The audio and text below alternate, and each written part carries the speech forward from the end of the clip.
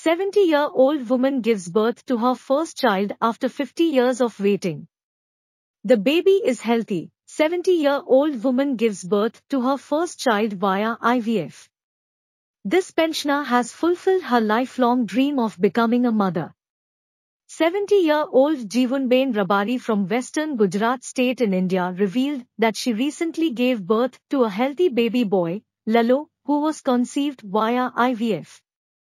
This is Jivunben and her husband Maldhari's 51st baby. The couple have been married for 45 years and lost hope for decades that they'd ever have kids. Although the new mom doesn't have an identification document to prove her age, she claims she is 70 years old, making her one of the oldest first-time mothers in the world.